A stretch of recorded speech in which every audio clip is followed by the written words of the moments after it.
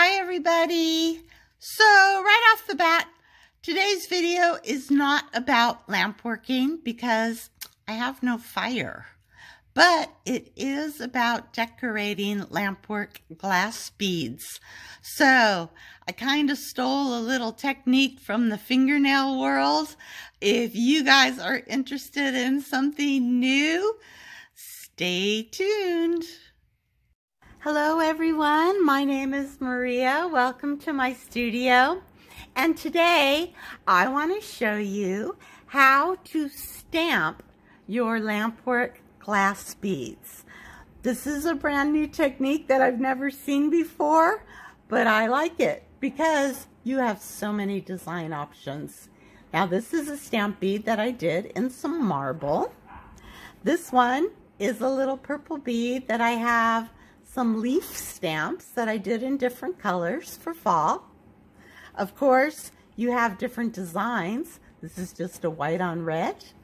And I'm going to show you how to layer your stamps so that you can get these really cool little images like this. So let's go. So to start off, this process, I consider it to be a silk screening process that I kind of borrowed from the nail artists, the people who do nail stamping. And what the silk screening process consists of is, first of all, you're going to need a plate. Now these are just metal plates that have different designs. I think it's probably laser cut into them.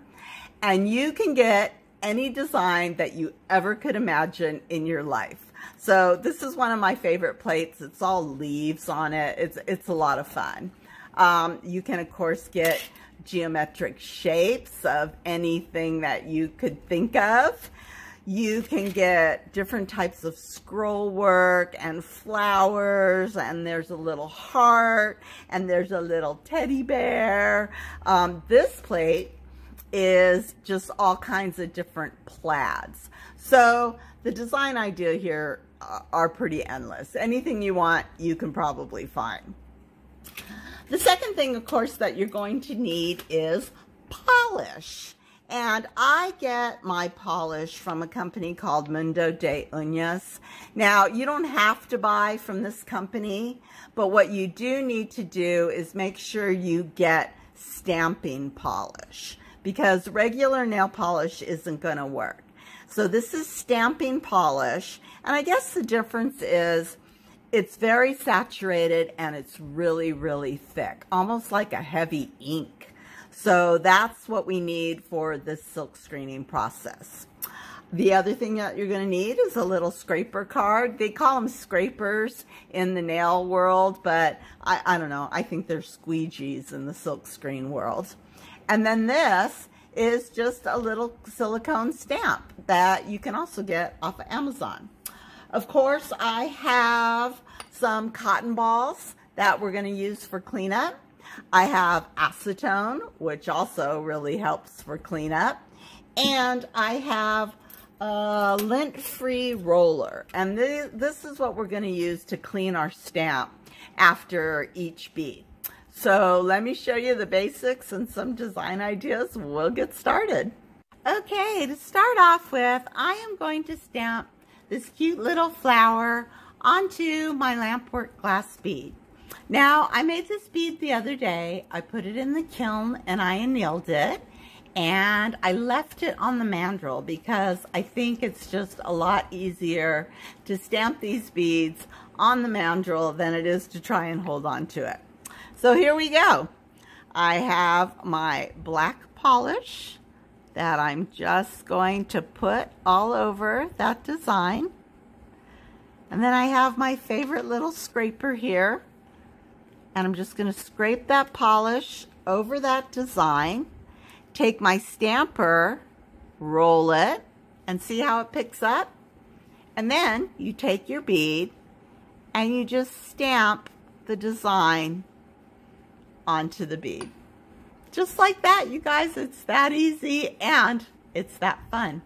I'm going to set this bead aside to dry because I got more plans for it. Stay tuned. Okay, now the fun part, not really, is the cleanup. I have all kinds of polish on that plate. I'm just going to take my acetone with a cotton ball and in a pair of hemostats because I don't want to mess up my nails. And I'm just going to scrub that clean. Now for the stamper, if you have any leftover ink on your stamper, you can just take your lint roller and roll your stamper right on that ink roller. And it'll pick up any leftover ink that might be on your stamper. And that's how we clean up. So the second design I want to show you is on a round bead. And what I've got is I've got this black bead right here, and I'm going to stamp this yellow kind of scroll work on it. So I've got my yellow polish. Let's get it a little bit mixed up. Take that polish, and this stamp is actually a longer footprint on the plate, which I use when I'm doing my longer nails. All right, got my scraper. We're going to scrape that polish down. Pick up as much as I can with that stamper. Grab my round bead, and I'm just going to roll it right across that stamp. And you can see how that comes out. Now there is going to be, since these are designed for fingernails, there's going to be a little area because it's not really long enough, but not to worry. I still have some polish on my scraper. I'm just going to go ahead and lay that polish down. Oops. Pick up some more with my stamp and pick up where I left off, right about there. Voila! That is a cool looking bead. That's fun. Okay, this next bead is called a layered stamp. And the reason it's called that is because first you stamp the background and then you come over the top of that and you stamp the outline. So this is the stamp I'm going to use right here. This is the background and this is the outline. Now for the outline, we're going to use a special stamper called a clear jelly stamper. And the reason it's called that is because you can see through the back of it and it helps line up the outline with the background. Let me show you. So I got my orange polish. Hopefully this will lay down good. Let's see, a little bit there. I've got my scraper here and I'm just going to scrape that paint gently and pick it up with my regular stamp, just like that. And now we're going to lay it on our bead. Just like so. Now, as you can see, there's some extra paint around the edges. I just take a piece of Scotch tape and press the tape on my bead, and that polish will come right off. So you can clean this up a little bit if you see that there's some smudges on it. Ooh, hard to do with long fingernails. All right, let's move on to the outline. Okay, let's give this outline a shot. I'm going to work kind of quickly because these jelly stampers can be a little persnickety, and my polish is so thick that it's drying really quick. So down goes the polish. I'm going to scrape just like that. Take my stamp, and you can see how that outline appears on the stamp. Then I'm going to line it up with that orange blob and press it down. And voila, you guys, we've got our two-part stamp. Of course, I got to clean up the mess I made. But hey, you know what? It's painting. It's supposed to be messy, right? That's the fun. And there you go, you guys. That is the double stamp. Okay, so I just wanted to show you guys, I went ahead and stamped this whole bead, and I still have a bit of cleanup to do. There's some smudgy parts like right there that you can just kind of brush out a bit, but I think this bead overall is pretty dang cute. So that's how our double stamping came out. Okay, this is the last design that we did our first design on. I like to use stamping as kind of an outline that I can paint in afterwards. So this is just plain old glass paint that you get at the hobby store or of course Amazon. It's Peebo, and it's the paint that people use to paint their wine glasses and their coffee mugs and so on and so forth. And I like using this paint because it's kind of transparent, like a stained glass, and you can just go in and paint all around that stamp. Now, I like to wait until the polish on my stamp is dry before I paint it, because I don't know if it'll smudge or not.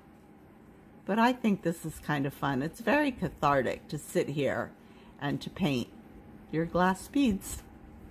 Okay, let's go to the final step. Okay, so those of you who do your fingernails know that a fate worse than death is having your nail polish chip. It's so annoying. And I was really worried about that with these little beads. But I read on that glass painting bottle that you should cure your beads in the oven at 300 degrees for half an hour. So this is my little polymer clay toaster oven. Got my beads on the little tray. I'm going to put them in and set the timer for half an hour and let them cure. And I can tell you that when they come out, that paint is really hard. You cannot scrape it off. So yeah, I even, you know, threw these in hot water to pull them off the mandrel and was holding on to them with rubber gloves in order to Dremel out the bead release, and the paint stayed on there really well. So I wish I could stick my fingers in there and cure my nail polish, because I wrecked it. Anyways, that is the last step. Okay, you guys are probably wondering, Maria, how do I get into this without breaking the bank? So first of all, here I am on Amazon, our favorite place to shop. This is a nail stamp kit, and it's made by a company called PUEEN. And oops, there you go. There's a bigger picture. This nail stamp kit is $9.99, and in it you get a black polish, a white polish, a little scraping card, your little silicone stamper, and a plate. And let's see what else. Here's some of the designs. They're nail designs. They're not bead designs. This one's kind of cool. Little tiger stripes. So yeah, so for 10 bucks, you guys can get this little kit. And I'm a big kit lover. I love things that come all compact in one little box. I also think that this kit is sold at Walmart. So if you happen to be by Walmart, you might want to check out the beauty section where they sell the nail polish, and maybe you can get that kit. But for 10 bucks, that's pretty dang good. There's also another kit on Amazon by a company called Born Pretty, and this is a very good company. This plate is a little more geometric. Those are wild. But again, you get polish and the plate, and I think you get a little scraper and a little stamp. I think I'm looking for it. Oh, there it is. So there's the scraper, there's the stamp, and this one is $14.99. So another little kit. I'll put links in the description below so that you guys can order yourself some stamping supplies. Okay, if you guys are still with me, thanks for hanging out today, hanging out in left field. My husband would call this getting squirreled. Anyways, I am off to get a new tank of propane, and I will be back next week with real fire and real lamp work. See you then. Bye.